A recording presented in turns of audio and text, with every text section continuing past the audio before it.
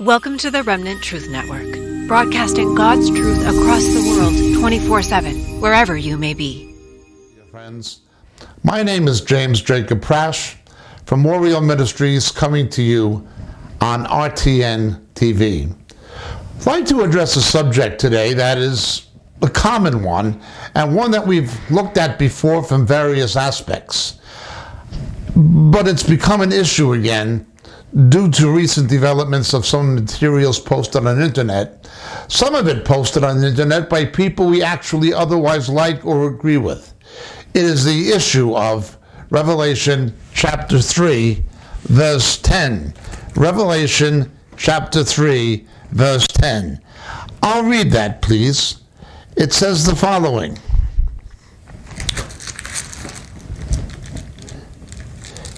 To the church of Philadelphia is the message.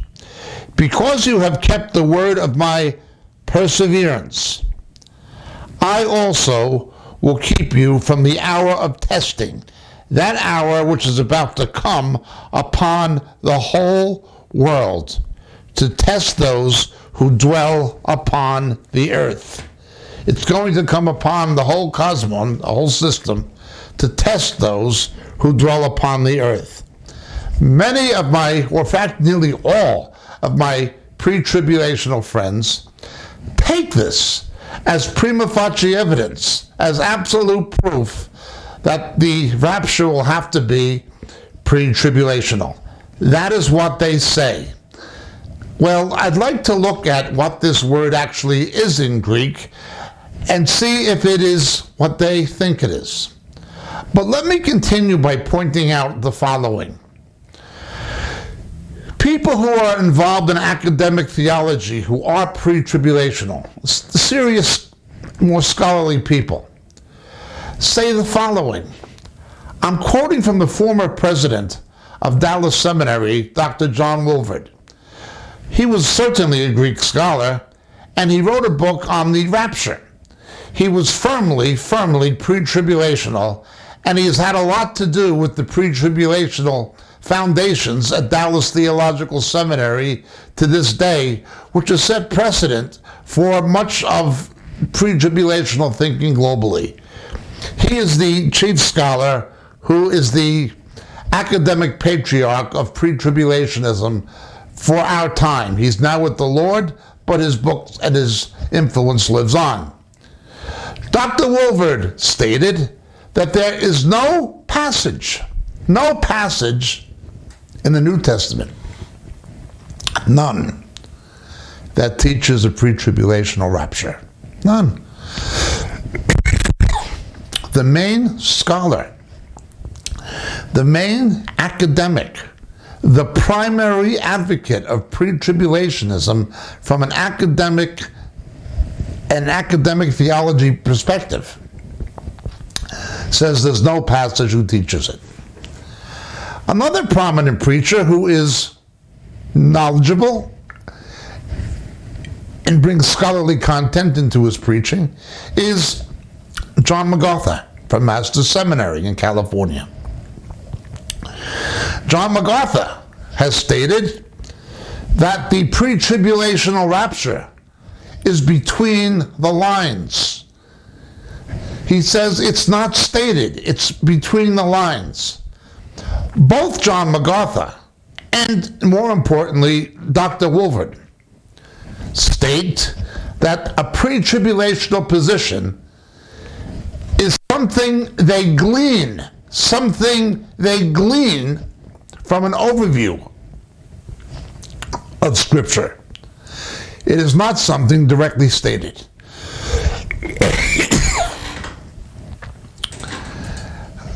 Let's go to a non-academic perspective of pre-tribulationism. T.A. McMahon, who was the right-hand adjutant of our dear friend and brother Dave Hunt, whose memory we greatly esteem. He's now with the Lord, but a tremendous man of God who God used mightily. T.A. McMahon was his adjutant. T.A. McMahon has stated publicly that pre-tribulationism or pre-tribulation rapture is something that has to be extrapolated. Extrapolated. It's not directly stated. So we have the Berean call, Dave Hunt's ministry, and again, nobody has a higher view of Dave Hunt than I do. But his ministry, his former adjutant, Thomas McMahon, says it's something that has to be extrapolated. We see the same in the academic access. John MacArthur, Master Seminary, it's between the lines. John Wolford, it's something we glean. They all say it is not there. They all say there is no verse or passage that states or teaches a pre-tribulational rapture. So while the academic scholars who are saved, conservative, evangelical, academic theologians, knowledgeable in the original languages, the consensus among them is that there is no verse or passage, no pericope anywhere in Scripture that says there's a pre-trib rapture. It is an opinion that's gleaned by way of overview. And certain non-academics have agreed with them, saying that it's something that has to be extrapolated. It's not there. Remarkably, however, despite the fact that the main academic theologians who are pre-trib say there's no passage that states it, many believers who perhaps are not academic theologians or not knowledgeable in biblical languages have stated with good intention that it is.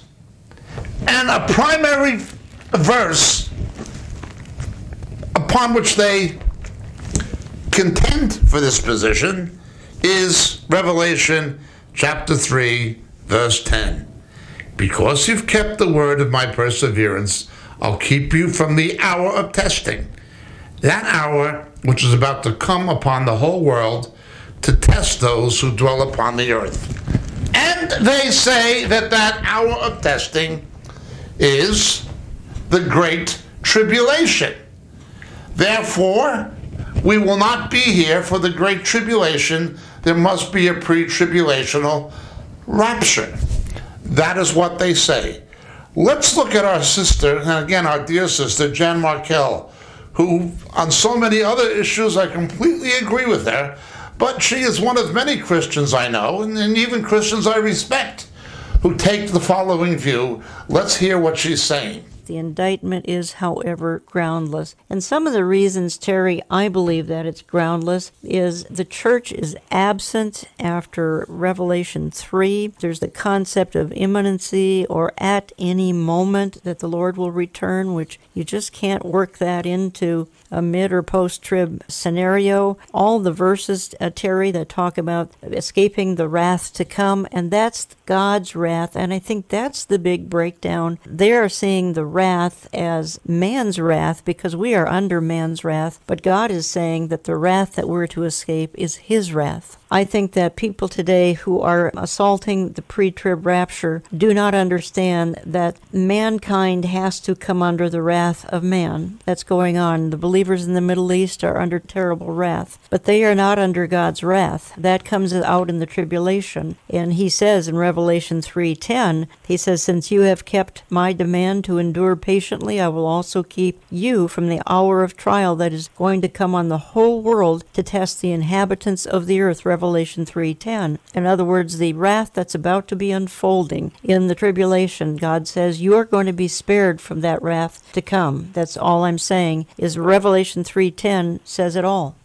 Well, you've got a situation now where John Wolford, Dr. John Wolford, says it's not there. John MacArthur says it's not there. It's between the lines. But Jen Markell takes this view that it is there, and many people agree with her. I'm not attacking Jan personally. I'm just using her as an example. Many, many other people would agree with her. Many pastors, many preachers.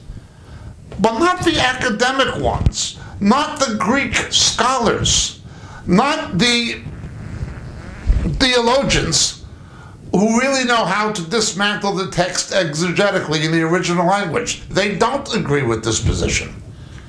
So you have a schism among pre-tribulationists between the academic, scholarly, and the ordinary preachers.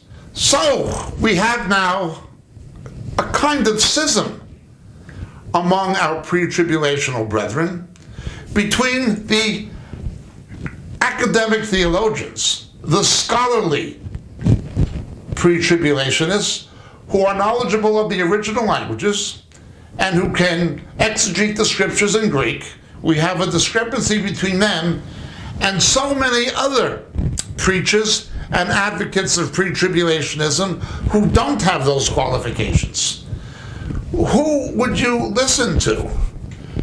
Would you listen to somebody who is an academic theologian who knows the original languages as to what the texts say and mean or don't mean?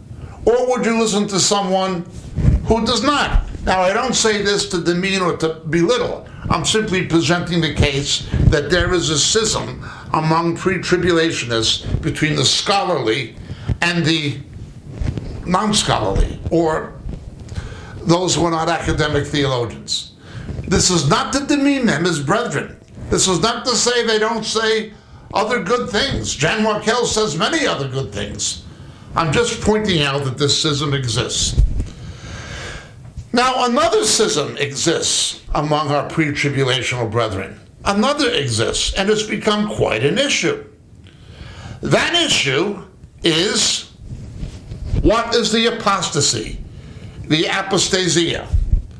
Another remarkably good debater and an academic theologian who is also by profession a lawyer, Dr. Mark Hitchcock, who I like and respect, who I've had the privilege of doing conferences with from time to time. A very credible man who gave a sensational performance in his debate against Hank Hanegraaff. I have a very high view of Dr. Hitchcock, but again, he's from the academic spectrum. Dr. Mark Hitchcock states that the apostasy cannot be the rapture. The word would be harpazo. We have him, and we have those who hold to a traditional so-called pre-tribulational rapture view. I wish we'd all been ready. Don't miss the rapture. Then we have this newfangled view. The newfangled view was in part framed by the Left Behind series by the late Tim LaHaye, who I knew and liked personally, and I again shared platforms with at conferences from time to time. He was not a bad man, but he had this view that the rapture was going to herald a great revival, that a great revival would come after the rapture. Now, this is problematic.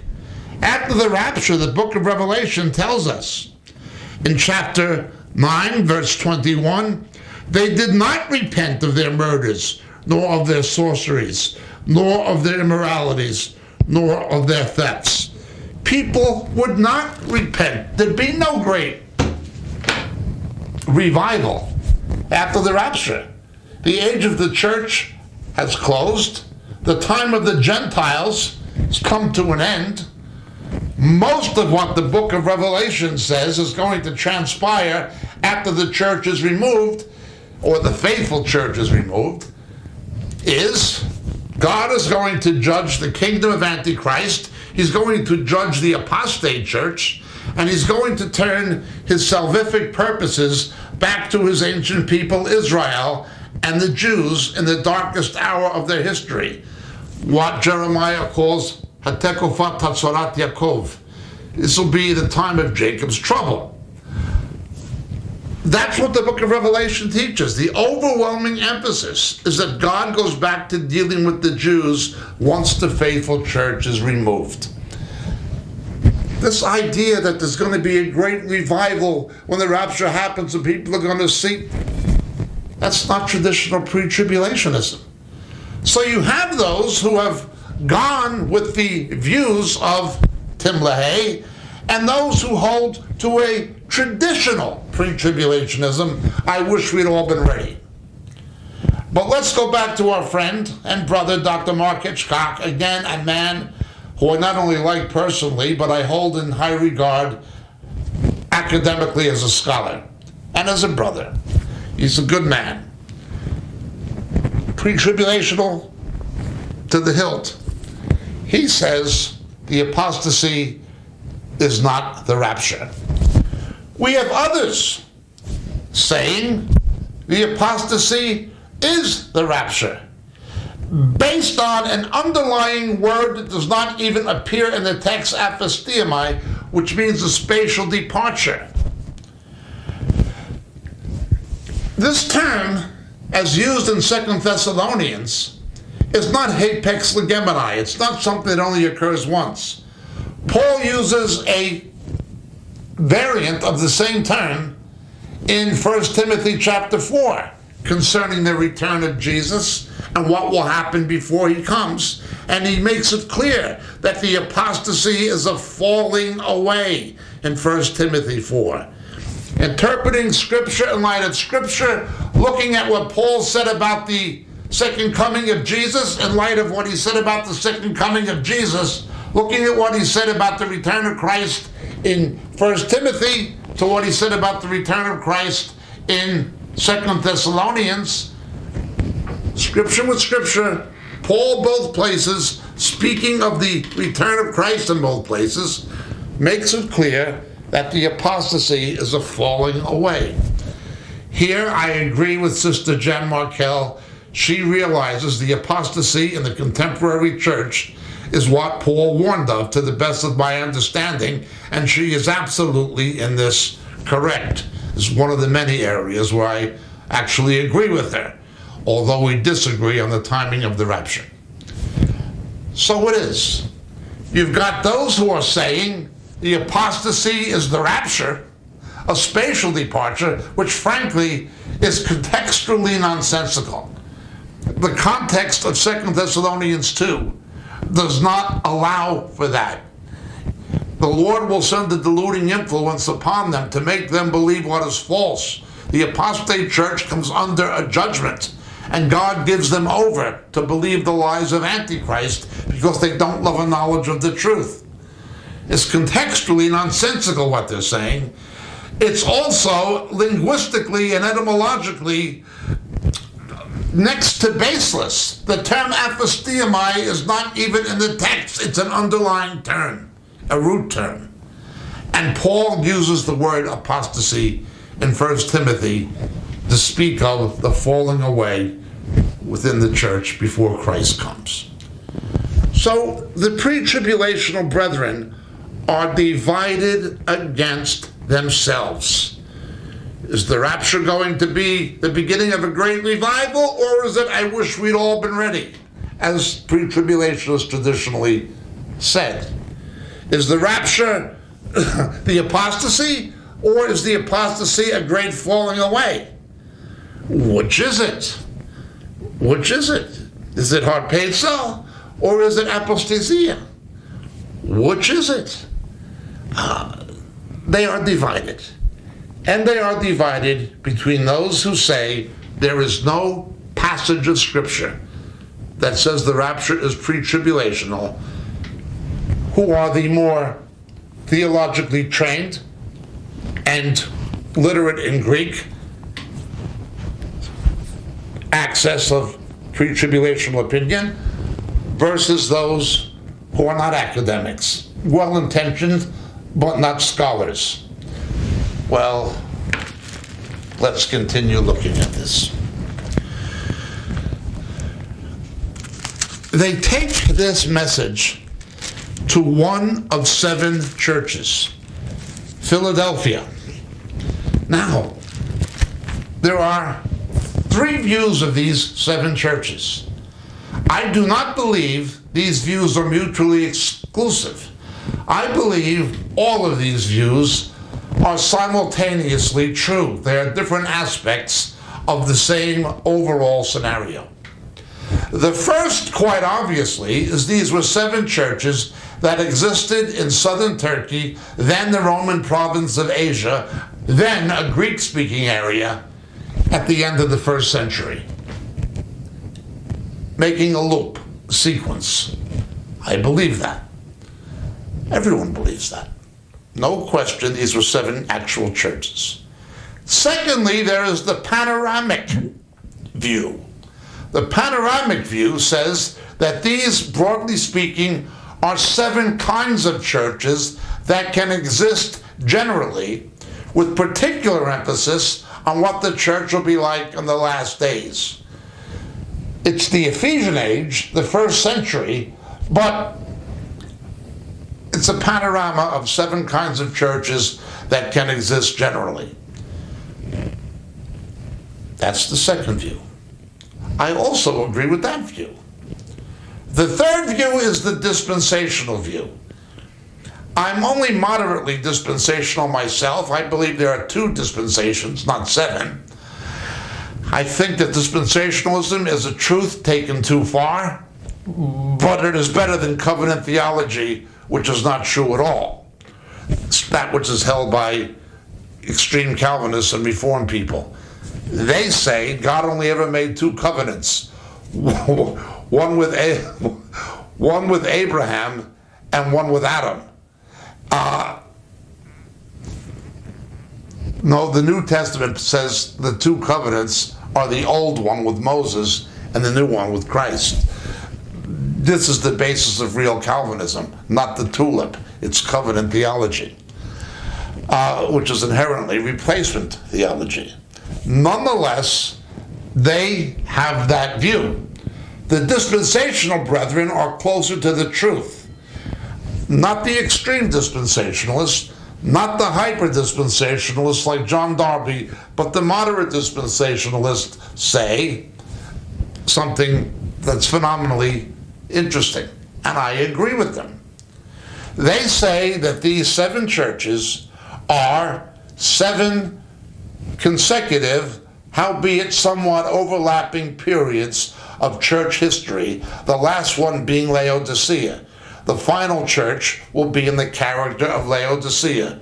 Lukewarm, mistaking material prosperity for God's blessing, and blind to their true spiritual state. But there is a faithful remnant within it who the Lord will correct, who are not blind, who will anoint their eyes that they may see. This is the dispensational view. Now, I believe all 3 positions are correct. I accept the historical view of the 7 churches of the 1st century. I accept the panoramic view, and I accept the dispensational view. I think they're all correct. Not mutually exclusive. Why do I think the dispensational brethren are correct on this? Well, all the 7s in the book of Revelation are sequential. The 7 seals. The 3rd is followed by the 4th. The 4th is followed by the 5th. The 5th is followed by the 6th. The 7 trumpets. The 1st is followed by the 2nd. The 2nd is followed by the 3rd. The 3rd is followed by the 4th. The 7 peals of thunder. The 1st, the 2nd, the 3rd, the 4th. Okay. The 3 woes, the 1st, the 2nd, the 3rd, but back to the 7s, the 7 vials of God's wrath. The 2nd is followed by the 3rd by the 4th. It's always consecutive. Those portions of Revelation which are broken into sets of 7, seals and vials and trumpets, those things are consecutive. The intermediate or intermittent areas in books of Revelation, of the book of Revelation, such as chapter 12 and 13 and 14, are cyclical. They retell the same story from a different perspective. But the 7s are always consecutive. So if the 7 peals of thunder are consecutive, and the 7 angels are consecutive, and the 7 vials of God's wrath are consecutive, and the 7 seals are consecutive, and the 7 trumpets are consecutive, so the 7 churches are consecutive. After the last church, Laodicea, John is told to come up hither. After these things, after Laodicea, after the last church, that is what he sees. John begins in Ephesus and makes this big circle. The church returns to the way it was in the early church. I'd accept this. I don't think any of these positions are wrong. I think people are only mistaken by taking one of these positions. They're all valid. Nonetheless, there is an invalid interpretation held by certain hyper-dispensationalists, going to the ridiculous point that the 7 churches are 7 future unbelieving Jewish synagogues at some future point. This is utterly ridiculous, but there are extreme dispensationalists who teach it. But the main views, the historical, the panoramic, and the dispensational, I accept all of them as concurrently true, simultaneously correct. So the question becomes then, in Revelation 3:10, why does this one verse to this one church mean the entire body of Christ at a future point in history is going to be raptured before the tribulation? That's the first question. Why can you take that? What about what Jesus said to Thyatira or to Smyrna or to Ephesus or to Laodicea? Why are you only taking this message to this specific church and saying that applies to the whole body of Christ, or at least to the faithful body of Christ at the end of the age? Well, we have to be consistent.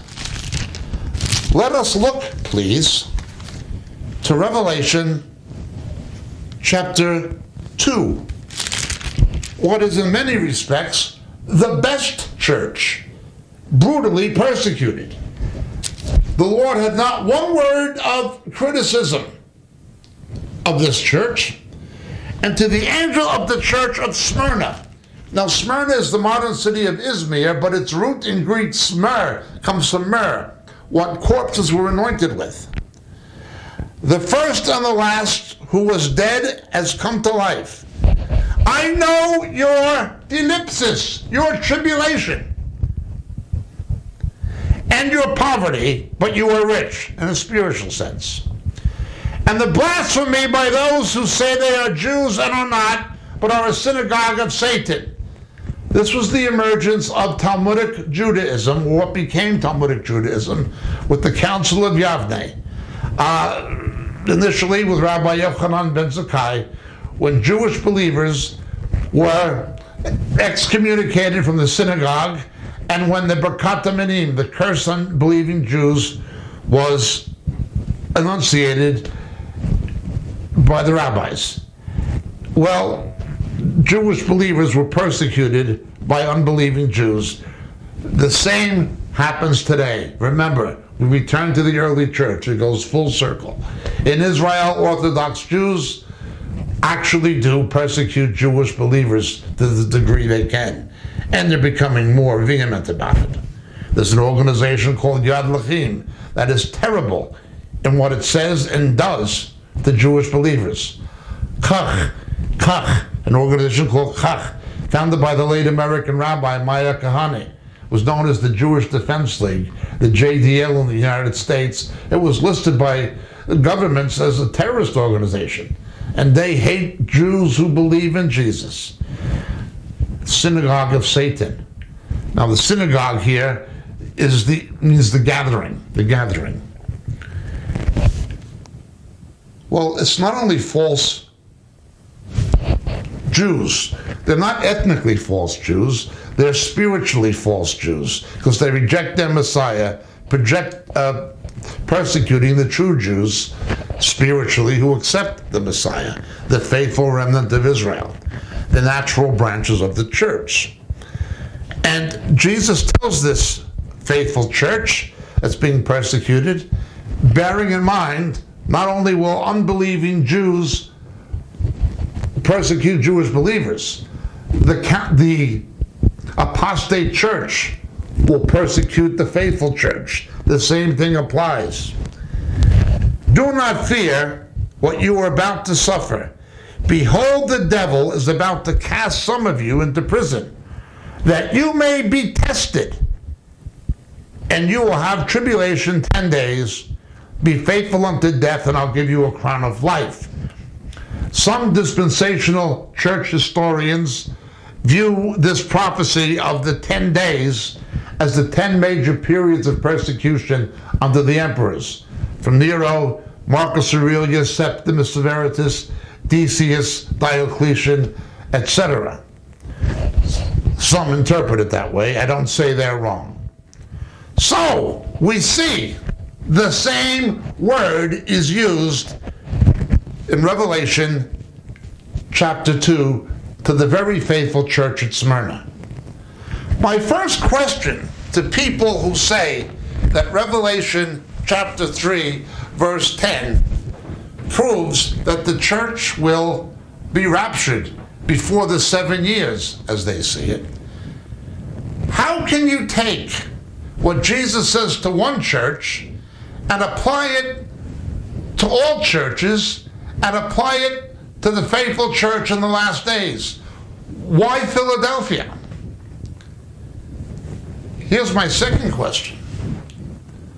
How can what you say possibly be true when the church of Smyrna is told it will be there for the hour of testing? And it draws a distinction between tribulation and testing. Let's begin looking at the Greek. Revelation, I'll keep you from the hour of testing. Smyrna, you're going to go through testing. How can you say that Revelation 3:10 proves that the church won't be here for the tribulation when faithful Christians and faithful churches went through the hour of testing? Not the final hour of testing at the end of the age, but certainly they go through the testing. What is the word for testing? What is the word for tribulation? And what is the word for wrath? Is this word that we translate as testing wrath? Is that what it is in the Greek language? No. Look with me, please, to 1 Thessalonians chapter 5. Verse 9, for God has not destined us for wrath, but for the obtaining salvation through our Lord Jesus Christ. Remember, Christ Jesus is him in eternity. Jesus Christ is him come to earth. We're not here for the wrath of God. The faithful church is not here for the wrath of God. This term wrath is orge, and it is indeed found in the book of Revelation in chapter 16, the vials of his wrath. The wrath. We read that this wrath follows the removal of the church in Revelation chapter 7, the first time it appears. Save us from the presence of him who sits on the throne and from the wrath of the Lamb. From the wrath, after the sixth seal, the wrath comes. What is this talking about? Orge. That's the word orge. So my next question to those who say Revelation 3:10 proves that the faithful church won't be here, that it will be removed before the 7 years, is the following. How can that possibly be the case? It says not orge, but peresmos. Peresmos. The word there is not wrath. The word is peresmos. Peresmos means an induced trial.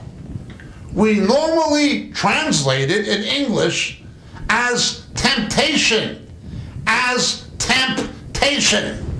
And it occurs many places in Scripture.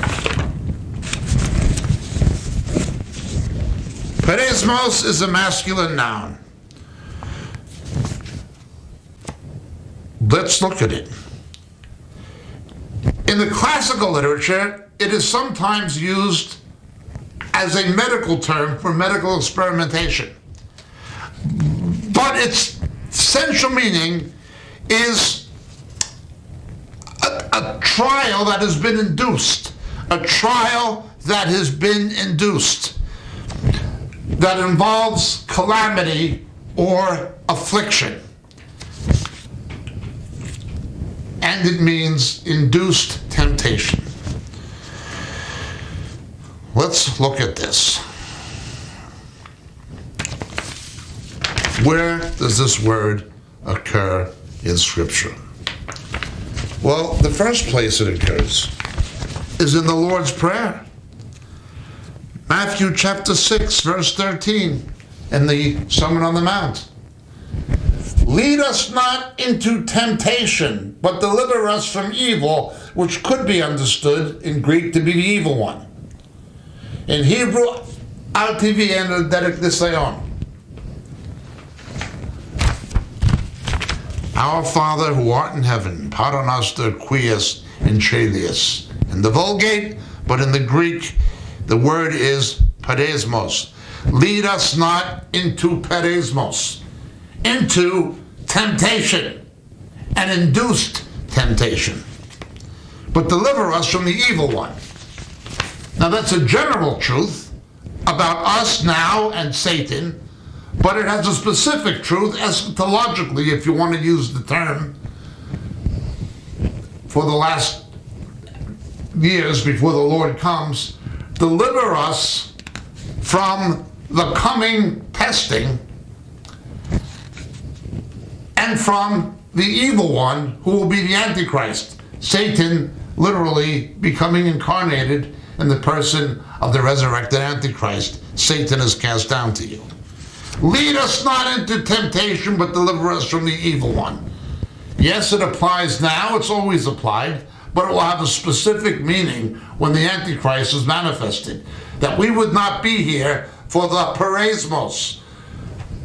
I will keep you from the peresmos. I will not give you into the hand of the evil one. Now let's look. Jesus said in Mark 14, that you may not come into peresmon. Matthew 26, verse 41, that you may not enter into peresmon. This is in the Passion narrative. Isletete is peresmon to men. Peresmon. We continue. Mark 14:38. That you may not come into temptation.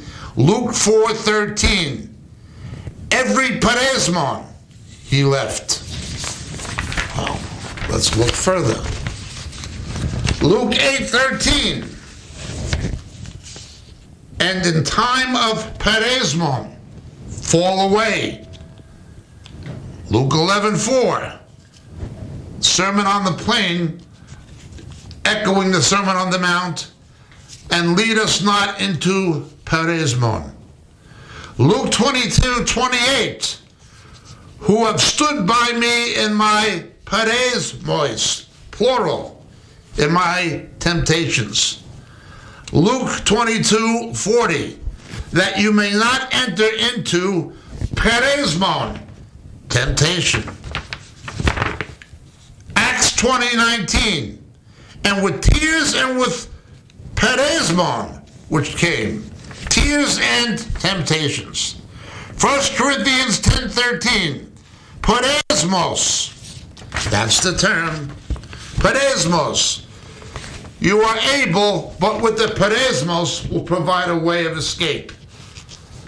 Notice that. Galatians 4:14, and that which was a trial to you in my bodily condition, a paresmon.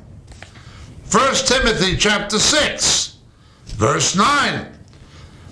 You may not fall into temptation and a snare, a scandalon. Paresmon. Very interesting. Hebrews 3:8. As in the day of paresmon in the wilderness, paresmon. James 1:2. Paresmos. You encounter various paresmos. James 1:12. Who perseveres under paresmos. 1 Peter 4:12. Which comes upon you for your paresmos. 2 Peter 2:9. Paresmo. The godly, he knows how to keep the godly from paresmo. And Revelation 3:10, keep you from the hour of paresmo. Over and over and over, paresmo is a separate word from wrath and a separate word from thlipsis, tribulation. You've got paresmo, you've got tribulation, and you have, which is thlipsis, and you have orge, which is the wrath of God. It is clear, orge, thlipsis, and paresmon are not synonyms. On what basis can our pre-tribulational friends give themselves a license to say that they are synonyms? Again, the scholarly people who really are embedded in the Greek scriptures say you can't say this. But people who are pre-trib without really knowing what the original languages are saying think that this means wrath. I even heard a pastor I very much like in California, great guy. I consider him to be one of my favorite pastors. Personal friend, I love the guy, but he bought into this idea of 2 Peter chapter 2, verse 9. The Lord knows how to rescue the godly, he says, from wrath. That's what he taught. And to keep the unrighteous under punishment for the day of judgment. Well, that's what he said. I'm speaking, of course, of, again, one of my favorite pastors and a great guy, Jack Hibbs. But that's how he read and interpreted the passage. Well, I'd like to read the passage rather in Greek. Okay. Oden Kurios. No, the Lord knows, okay. Eusebius, holy or pious men, ech nautav, paresmo. It does not say he delivers from wrath.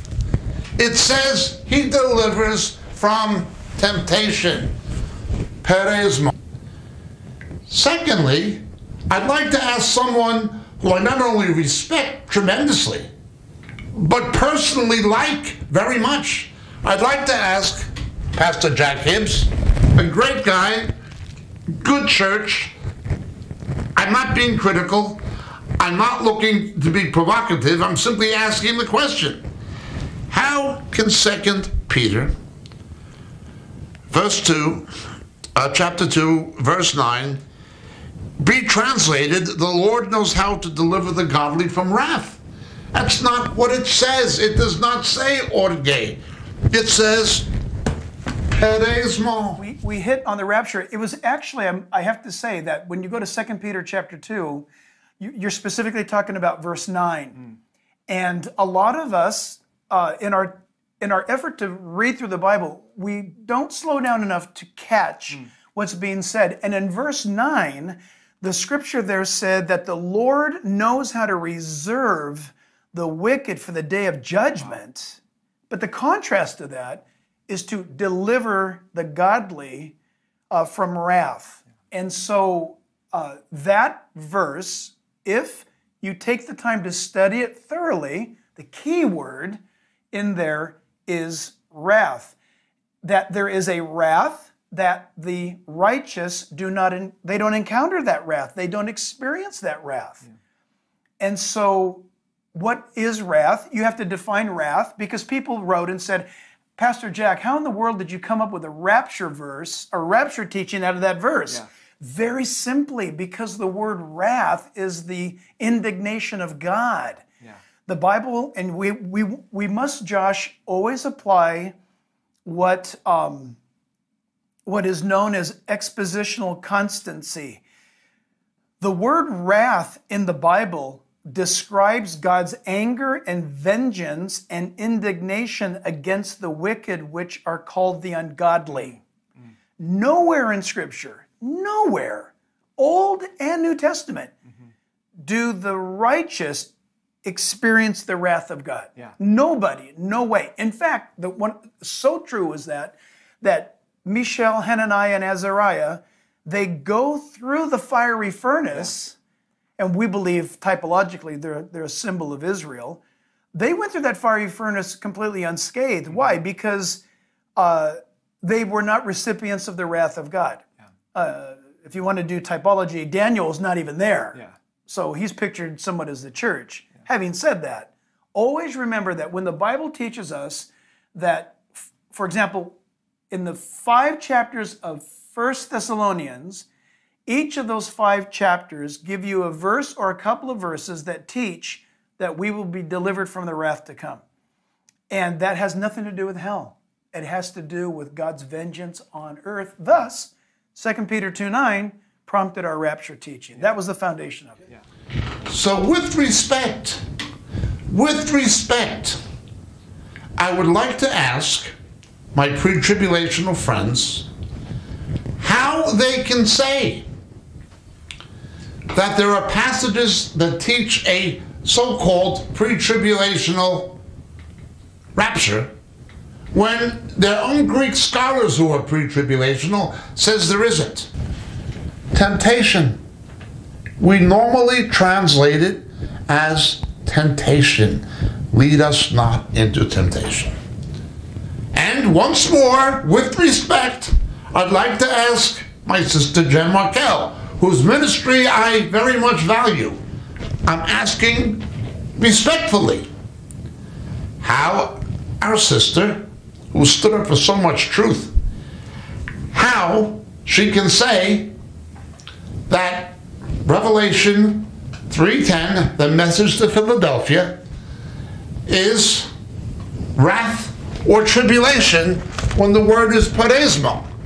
How can it possibly be tribulation when we look in the book of Revelation to the message to the church in Smyrna, we see what she says is impossible. Smyrna is told by Jesus, I know your tribulation, your thlipsis. Don't fear what you're about to suffer. Satan's going to cast some of you into prison that you may be tested, paresmon, and you will have thlipsis. Now look at verse 10. There's paresmon and there's thlipsis. There is thlipsis being tribulation, and there is paresmon being a trial by temptation. How can they mean the same thing in Revelation chapter 3:10 when Revelation chapter 2:10 tells us they are 2 entirely different things?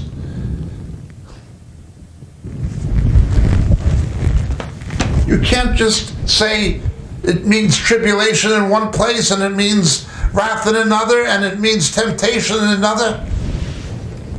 Jesus clearly made a distinction between paresmo, as John wrote it, and thlipsis.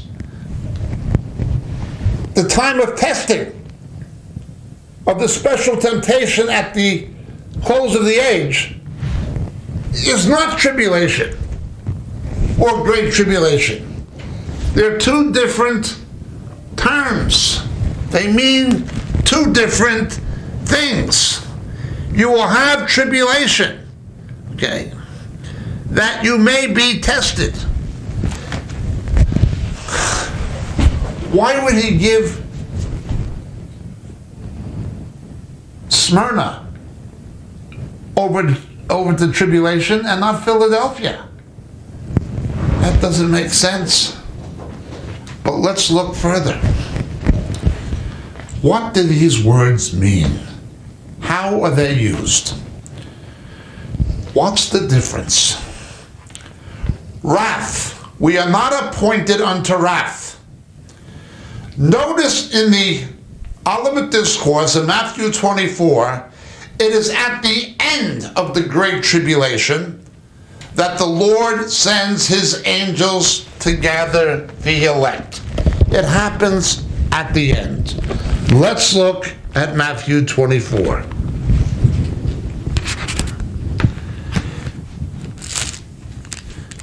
Jesus says in verse 29, immediately after the tribulation of those days, this is the megatalipson, the great tribulation, the sun will be darkened, the moon will not give its light, and the stars will fall from the sky, and the powers of the heavens will be shaken. Exactly what we see in Revelation chapter 6. Exactly.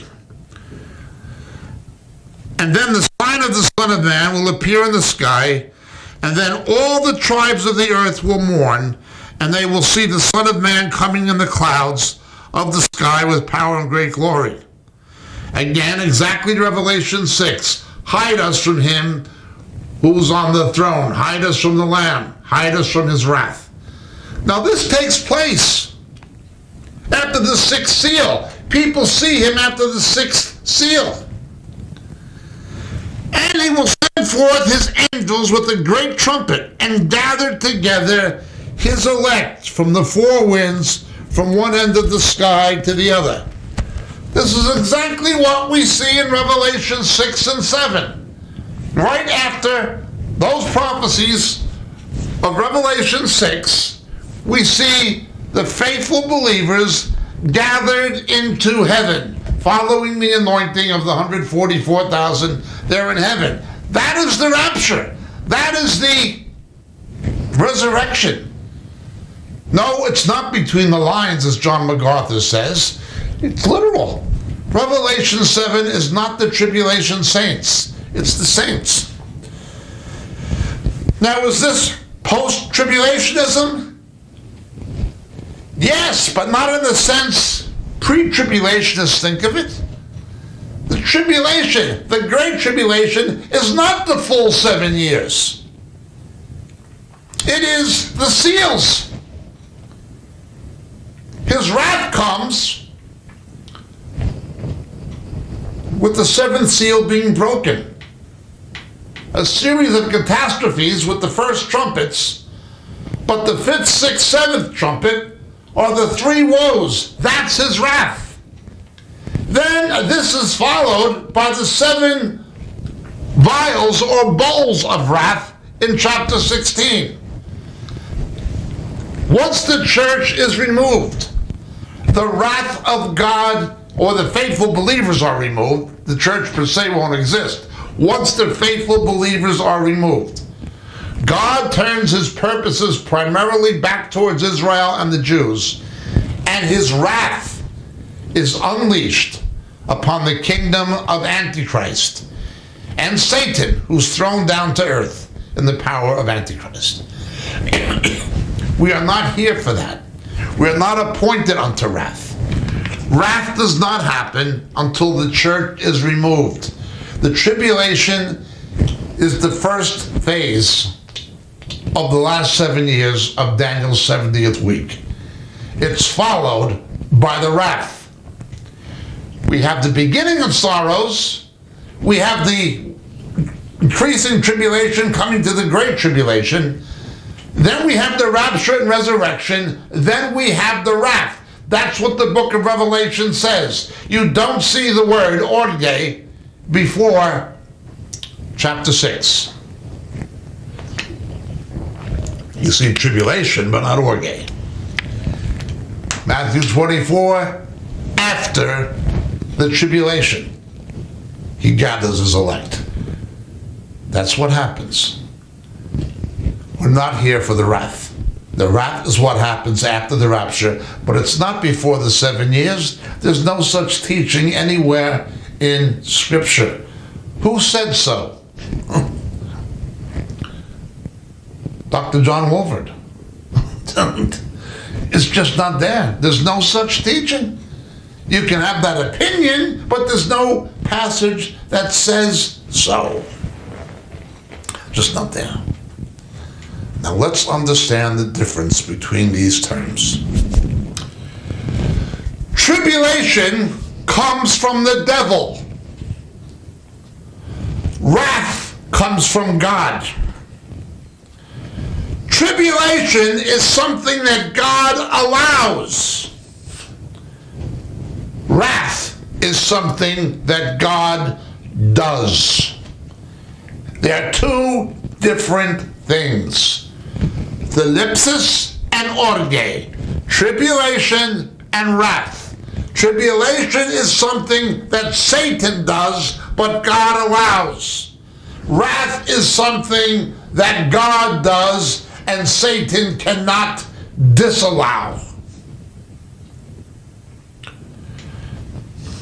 Two different things. Let's continue. What is peresmo? Peresmo is an induced testing or trial by temptation. The normal meaning. Let's look at the Gospel of St. Luke. Chapter 4.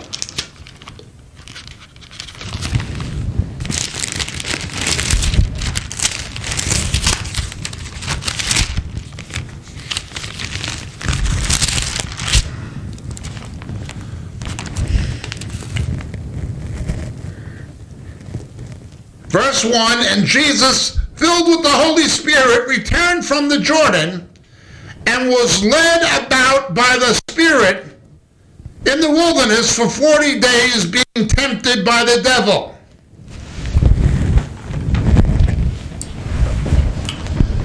The word is peresmo. Peresmo, this kind of testing, this kind of temptation, is something the devil does, but God commands. It's something that God instructs. The Holy Spirit led Jesus into temptation. One of the reasons the faithful Christians will be spared from the peresmo is because Jesus was led into it. Now this is a complicated subject. Satan had to be defeated in the wilderness before he could be defeated on the cross and resurrection. That is when Mark shows Jesus in Mark chapter 1 shows Adam alone with the animals. He's trying to show Jesus alone with the animals as the second Adam, who was alone with the animals. The first Adam failed the temptations of Satan. The second Adam did not fail. Or the last Adam. Jesus is the last Adam. The first Adam failed, the last Adam did not. What does this mean? The lust of the eye, the lust of the flesh, the boastful pride of life. Those three things from John's epistle were tried on Adam and Eve, and they failed. Those same three things were tried on Jesus, and he did not fail. Jesus defeated Satan in the wilderness before he defeated him in his death and resurrection. Until Jesus reversed what the first Adam failed to do, he could not have atoned for what the first Adam failed to do. He had to defeat Satan first in the wilderness. That's why it says Satan left him to the appropriate time. Now notice the Holy Spirit, after his baptism, the Holy Spirit led Jesus into Peresmon. The Lord's Prayer, lead us not into Peresmon. Lead us not into it. Smyrna, Satan is going to persecute you, and you'll have tribulation 10 days that you may be Peresmon. So, thlipsis, that is what we call tribulation, something Satan does, but God allows. Orge, wrath, is something that God does, and Satan cannot disallow. Peresmon is something Satan does at the behest of God's instruction for some reason. Where do we see this in Scripture?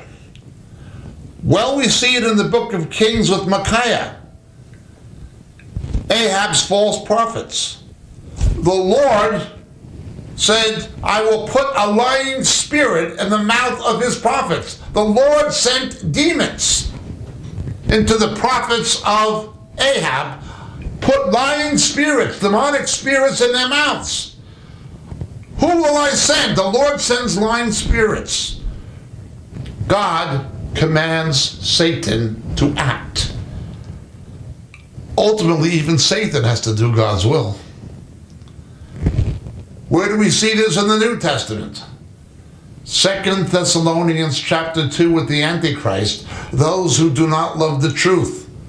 Therefore, the Lord will send upon them a deluding influence, that they may believe what is false. We see this with the son of perdition, a prophecy of Judas typifying the Antichrist in Zechariah 11, where he is called God's agent, this false shepherd.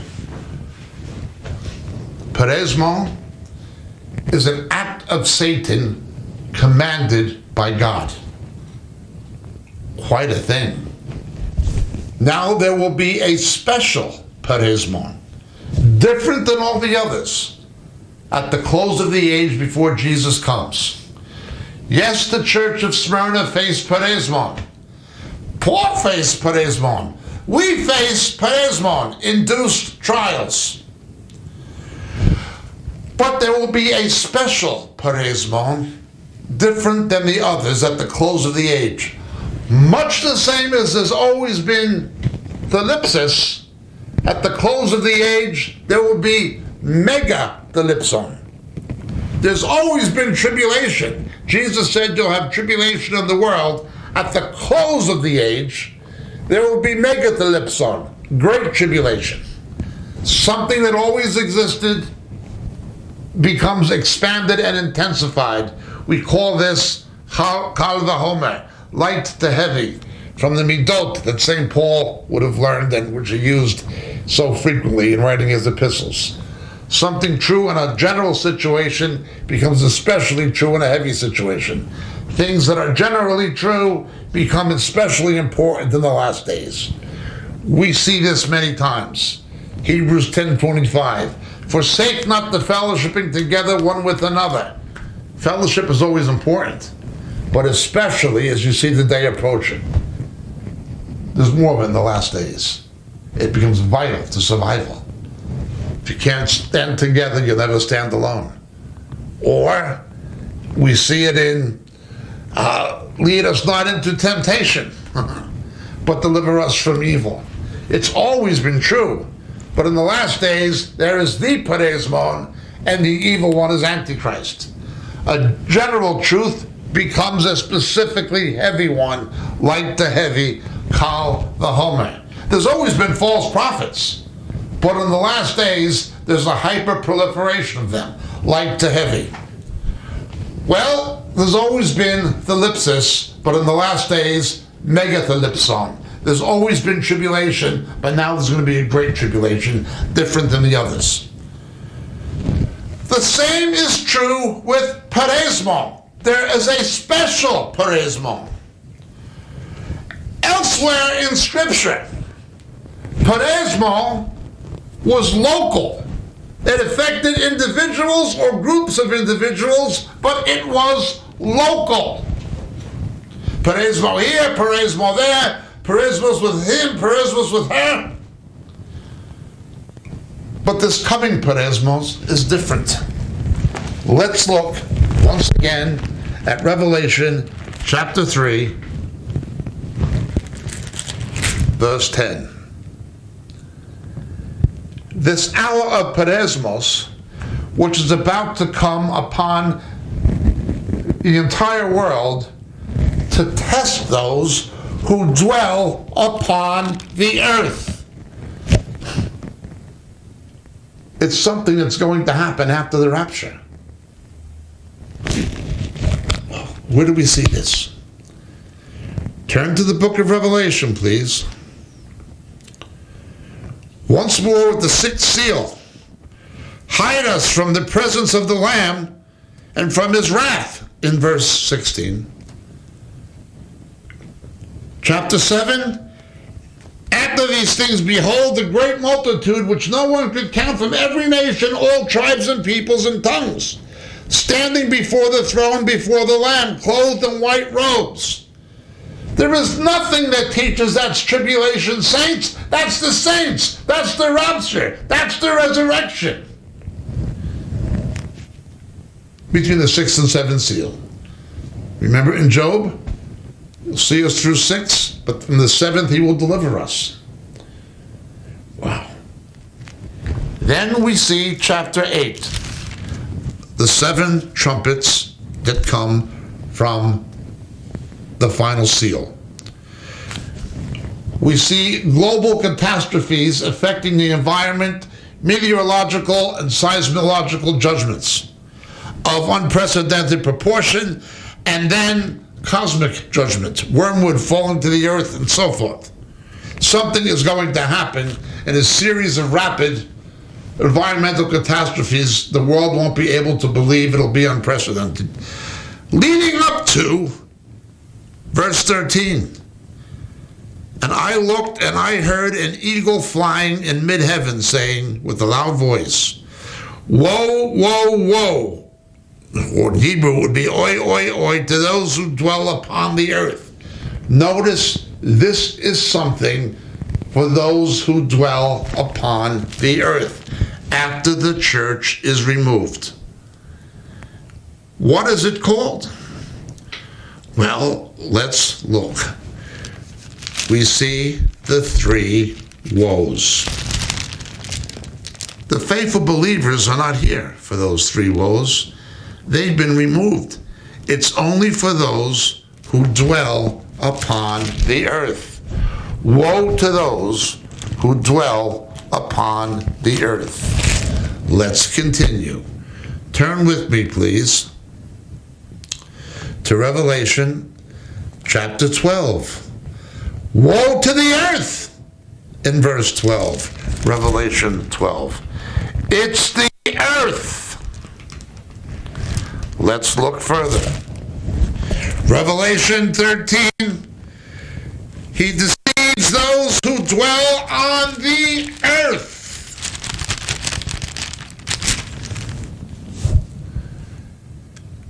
Revelation 13, 14.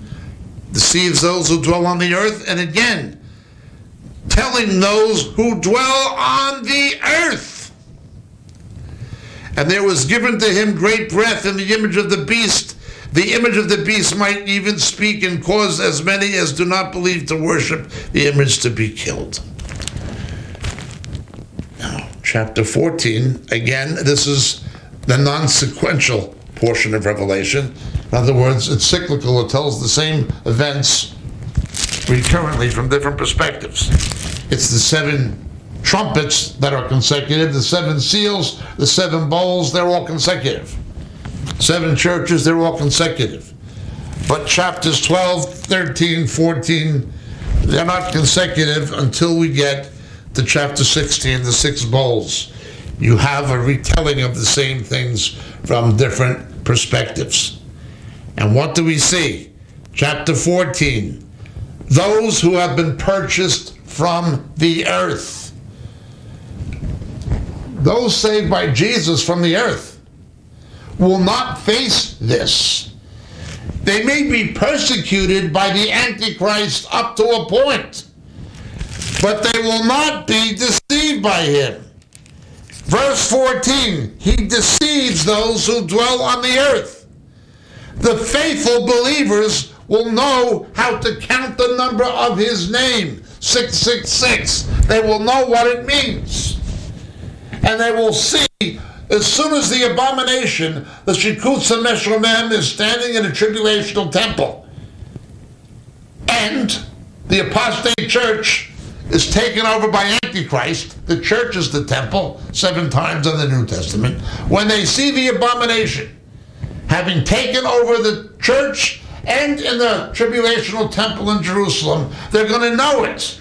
They're going to know 666. Everybody else is going to be deceived. This is the hour of peresmos, and it says it repeatedly, that comes upon the whole earth. Well, Revelation 14:13.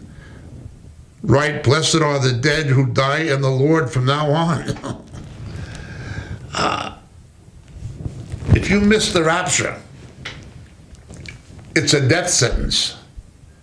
If you don't take the number of the beast, it's a death sentence.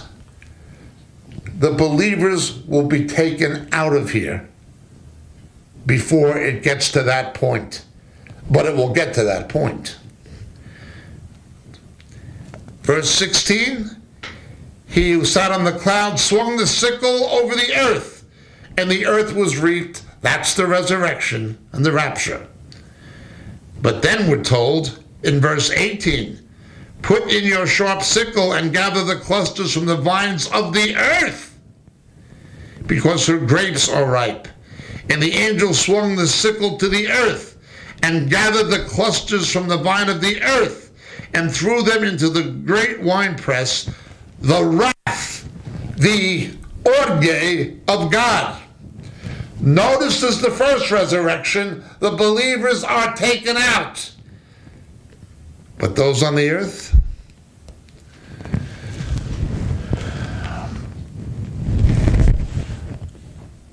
the believers will know who the Antichrist is. They won't be deceived by him. The others are going to face this hour of peresmos, a unique hour, where you either worship the Antichrist, you worship Satan, you sell your soul to him, because without that mark, you can't buy or sell. Whether it's a form of currency or whether it is a permit to be able to trade,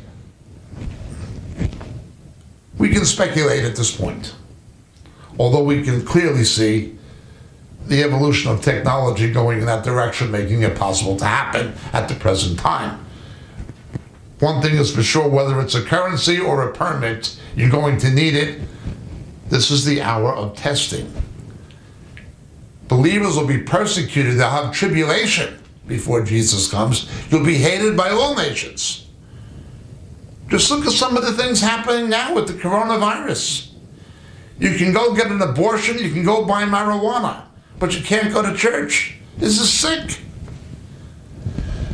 Well, it's going to get worse. There may be interim periods of respite, but it's going to get worse before it gets better in the long run. But it will get better. Jesus will return with his wrath. And we are not appointed to wrath. We will be rescued. Tribulation is tribulation. Comes from Satan. God allows it. At the end of the age, a great tribulation, a megathalipson, comes from Satan, but God allows it. then the rapture, resurrection. Then comes the wrath of God. The wrath of God. The orge. And there's actually another word for anger that is like orge on steroids.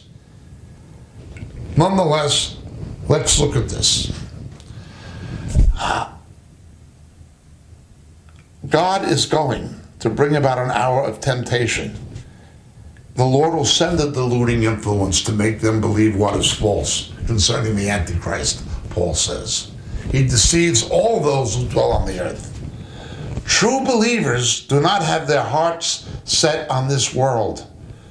They are already, by faith, seated with Christ in the heavenly places. They may be looking forward to the millennial reign of Christ on the earth, but their hearts are not in the present world. We dwell in heaven, spiritually. Those whose trust is in this life dwell on the earth. They're part of the cosmos, the world, Satan's kingdom. They will have wrath. They will face the hour of Peresmon, and they will be judged with the wrath of God. Believers will have ellipsis. There is no way, with respect to my pre-tribulational brethren, that if the church of Smyrna makes a distinction between the ellipsis and Peresmo, that you can make them synonyms. They're related, but they're not the same thing. Neither is there any way you can make thelipsis orge. Tribulation is not wrath. One comes from Satan, one comes from God. One God allows, the other God does. Then there is Peresmo. There's Peresmo. Temptation and induced trial. If you or I fail a test in our Christian life, say somebody struggles with alcohol or gambling or sex or anything like that. If we drop our crosses and fail in that area, the Lord will allow us to be tested again until we have proved that we've overcome it. Now, God already knows. He wants us to know. He already knows. He wants us to know. You fail a test in your Christian walk or your Christian life, you keep going through it again, and each time it can get a bit harder until you finally overcome by the power of God's Spirit and by the testimony and power of the Lamb. You can overcome it. God wants you to overcome it, but you're going to keep being tested. Satan will do it because God commanded him. I want you to deal with that guy's greed, his covetousness, his gambling. I want this guy to be interested in the new wine, not getting inebriated on too much alcohol. I want this guy to sleep with his wife, nobody else, or this woman to sleep with her husband, nobody else. I want to deal with this. And he lets Satan, no, he tells Satan, go ahead. God wouldn't do that. No, read the book of Job. Job was afflicted. Peresmo. But the special Peresmo at the end with the Antichrist, when Satan is cast down. Oh my God, look what happens. Look what happens. You have an unleashing of demonic power in Revelation chapter 9. Look at it when these woes come. Out of the bottomless pit, men are going to seek death and not find it. People are going to want to commit suicide. It's going to be so terrible.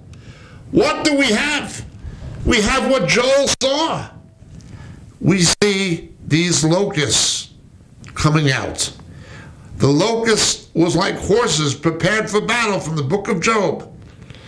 And they had hair like the hair of women, and teeth like the teeth of lions, and they had breastplates like breastplates of iron, etc. Like many horses rushing into battle, and they have a king over them. The angel of the abyss, his name in Hebrew is Abaddon, and in Greek, Apollyon, destroyer. This is only the first woe. Good God Almighty! Lord, have mercy! Thank God the faithful believers are not appointed to this. This is the wrath. This is not tribulation. This is his wrath. 3 woes are his wrath. The 7 vials are his wrath. But the Antichrist you cannot buy or sell. This is not his wrath. This is the peresmo. And the faithful believers, like the Philadelphians, will be kept from it. We're not appointed unto wrath. Lead us not into peresmo. Deliver us from the evil one. Kal vachomer, light to heavy. Those who are fleeing sin now, seeking the Lord now, will overcome to the point where the Lord will not need to test them. Those who miss the rapture, the foolish virgins, are going to be very sorry they did. We see this in the Song of Solomon in chapter 5, when Shulamite awakes and the bridegroom has come and gone, and they begin to persecute her. Matthew 25 is based on the Song of Solomon. So it happens. That Song of Solomon is read in the synagogue at Passover, that Saturday, when Matthew 25, the Olivet Discourse, took place. The Song of Solomon, to this day, is in the Hebrew liturgy. Then it was in the temple, now it's in the synagogue. Hashir Hashirim is what's read. The dream when Shulamite is ready for the bridegroom to come is chapter 3. That's like the wise virgins. When she's not ready is chapter 5, the foolish ones. Look what happens to the foolish virgins. Look what happens to Shulamite when she has her worst nightmare and misses the coming of the bridegroom. I wish we'd all been ready. In this, the traditional pre-tribulationists are 100% correct. I wish we'd all been ready. Indeed, may we all be ready. Recounting. 1, what people are saying, like J.D. Farrick, that there are verses, passages that prove the rapture. He actually uses Gnosticism and spiritualizing texts out of context to try to prove his point. No. John MacArthur admits it's not in there. John Wolford admits it's not in there. Even T.A. McMahon says it's not in there. J.D. Farrick says it is. There's no passage that teaches we're going to be raptured before the 7 years. Say the scholars who are themselves pre-trib. How can you try to say there is? That Revelation 3:10 proves it.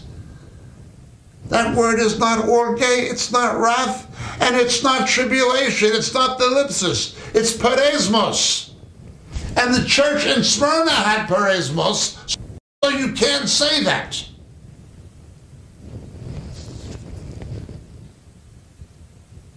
It's not wrath or tribulation. It's peresmos. No, we're not appointed unto orge. We may be appointed unto peresmos. But there's a coming peresmo. That will be the Antichrist. The faithful believers will know and understand who he is. When they see the abomination of desolation set up in the church and in the temple, tribulational temple in Jerusalem, when they see that, and they will understand the number of the beast and what it means, they're going to be taken out of here. They'd be persecuted beforehand. Blessed are those who die in the Lord, but they're going to be taken out of here. They will not face this precede, where they're going to be deceived. The Antichrist is going to deceive. That's the hour of testing. The wrath of God is going to be unleashed because of it, beginning with the three woes, or beginning more accurately with the first trumpet, but culminating with the three woes, and then it gets even worse.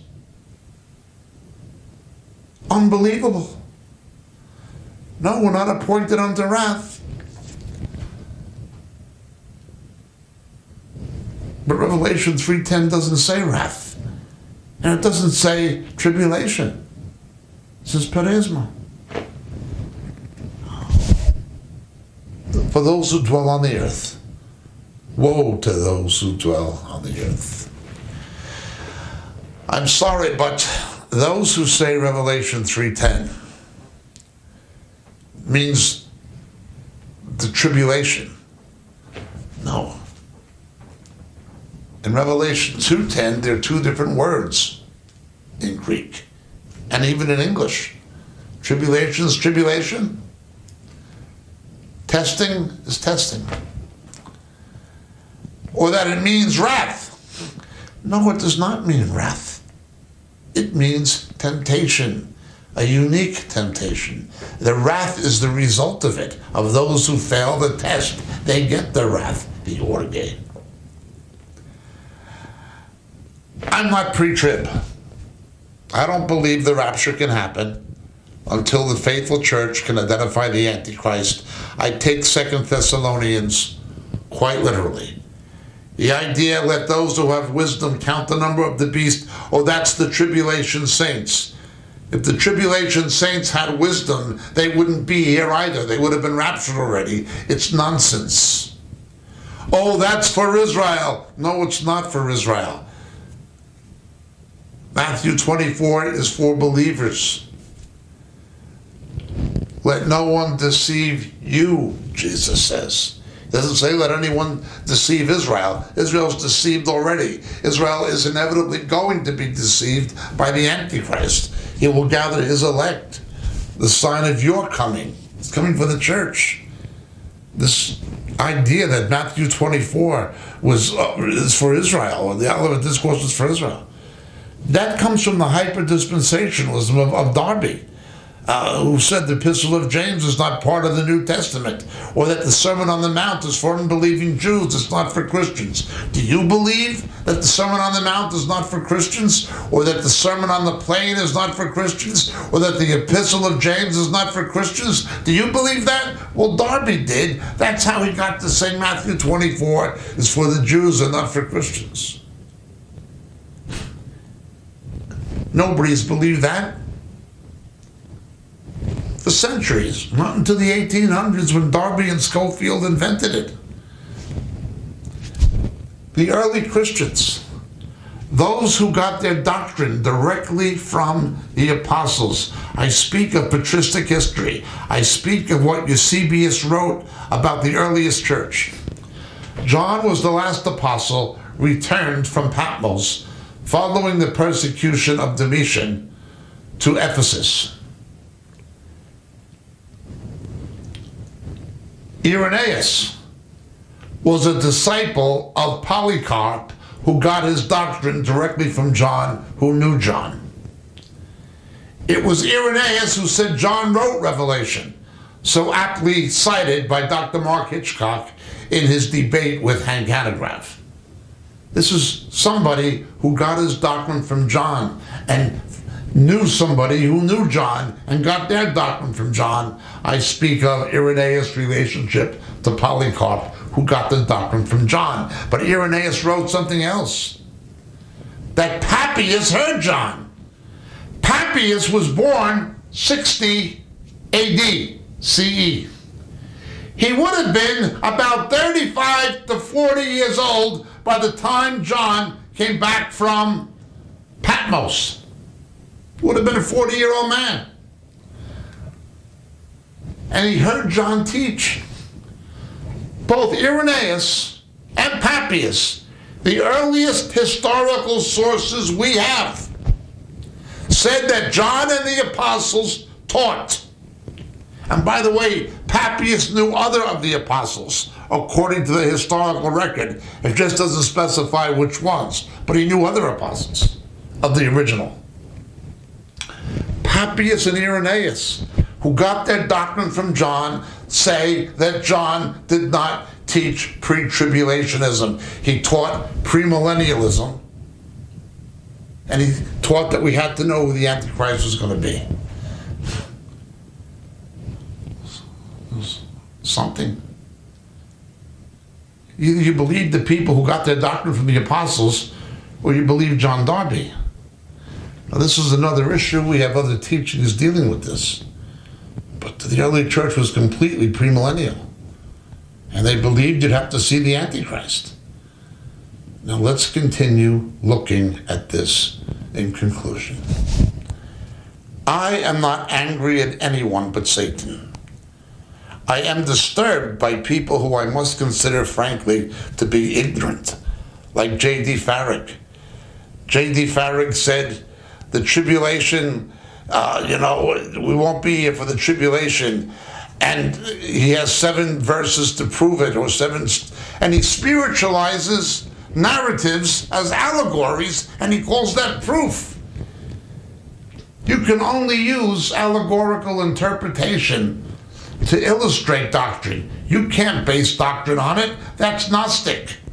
The man is a Gnostic. Same as Bill Johnson in the NAR. Gnosticism has reinvaded the church. Bill Johnson and the New Apostolic Reformation is one example. J.D. Farag is another. He may not know he's a Gnostic, but his hermeneutics are Gnostic. He says that the apostasy is the rapture. Then he repents of it or recants it. Now he's gone back to believing it again. This isn't, man, it seems to be unstable in what he believes. I don't know what to make of him, but I know he's very ignorant of the Word of God. He's extremely ignorant. Even by the reckoning of other pre-trib people, he's an ignorant man. But then we have the people who are not ignorant. Believe me, Jack Hibbs is not an ignorant man. He's somebody who God has really used as a pastor, and I like the guy. I love the guy. I like his church. Jan Markell is somebody who God has used to refute error incredibly and consistently. She's done so. She's not a foolish person. And so I ask these people, even J.D. Farag, believe me, I'm not against him personally. I bear him no ill. I just know that he's off the rails. But Jack Hibbs and Jan Markell and others like them, I respect these people. I value them as brethren. I know how God has blessed them and used them, and I pray he continues to, but I ask the question, how can you find this when your own pre-tribulational academic theologians, when your own Greek scholars can't? How do you make words synonyms that aren't? How do you make words mean things that they don't mean? How do you do this? Imagine somebody, and I saw this on TV when I was a little boy in New York with Amos and Andy, the Afro-American comedians. And the Kingfish, as he was called, was taking an intelligence test. And on the intelligence test, they had to put the square pegs in the square holes and the round pegs in the round holes and the diamonds. And they were doing it, and he couldn't get it to, and you see him with the penknife carving the peg to make it fit in. That's very funny for Amos and Andy, but we shouldn't be doing that with the Word of God. We ought not. Round pegs do not fit in square holes. Revelation 2 to Smyrna, peresmos is peresmos, Ellipsis is the ellipsis. Orge is orge, peresmon is peresmon. You can't read a verse that means something it doesn't say. The people who do read the Greek, who agree with you on pre-tribulationism, say it doesn't say that. How do you get this? I ask these questions sincerely and respectfully, not with hostility or contention. You're my brethren. You're my brothers and sisters. I love you in Jesus. I only want us all to have the truth we need before Jesus comes. And he is coming. Thank you so much for listening. God bless.